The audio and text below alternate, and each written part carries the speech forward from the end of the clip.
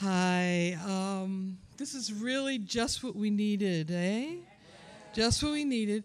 And I'm hoping when people leave with your purchased books or ordered books, you think about, well, what is the one thing you get to do to contribute to our salvation?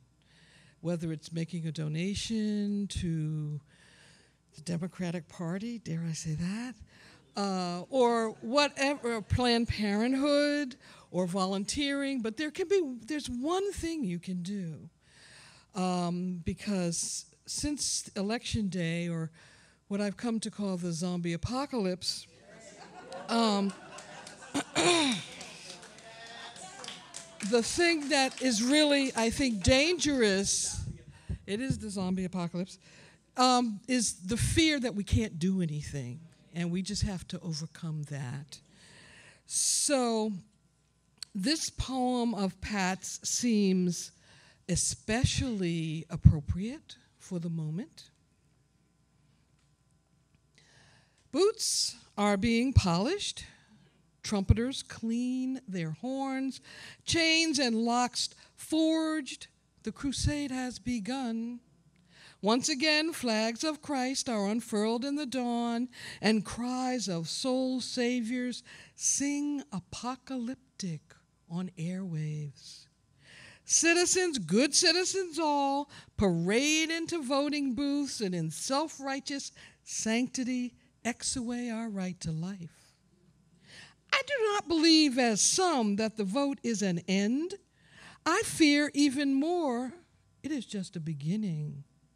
So I must make an assessment, look to you and ask, where will you be when they come? They will not come, a mob rolling through the streets, but quickly and quietly move into our homes and remove the evil, the queerness, the faggotry, the perverseness from their midst. They will not come clothed in brown and swastikas or bearing chests heavy with gleaming crosses. The time and need for ruses is over. They will come in business suits to buy your homes and bring bodies to fill your jobs. They will come in robes to rehabilitate and white coats to subjugate. And where will you be when they come? Where will we all be when they come? And they will come. They will come because we are defined as opposite, perverse, and we are perverse.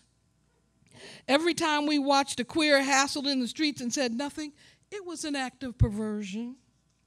Every time we lied about the boyfriend or girlfriend at coffee break, it was an act of perversion. Every time we heard, I don't mind gays, but why must they be so blatant? And said nothing, it was an act of perversion. And every time we let a lesbian mother lose her child and did not fill the courtrooms, it was an act of perversion. Every time we let straights make out in bars while we couldn't touch because of laws, it was an act of perversion. Every time we put on the proper clothes to go to a family wedding and left our lovers at home, it was an act of perversion. Every time we heard, who I go to bed with is my personal choice, it's personal, not political, and said nothing, it was an act of perversion. Every time we let our straight relatives bury our dead and push our lovers away, it was an act of perversion. And they will come. They will come for the perverts.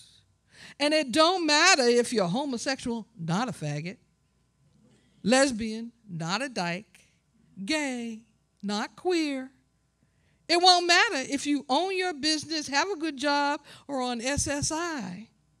It won't matter if you're black, Chicano, Native American, Asian, or white.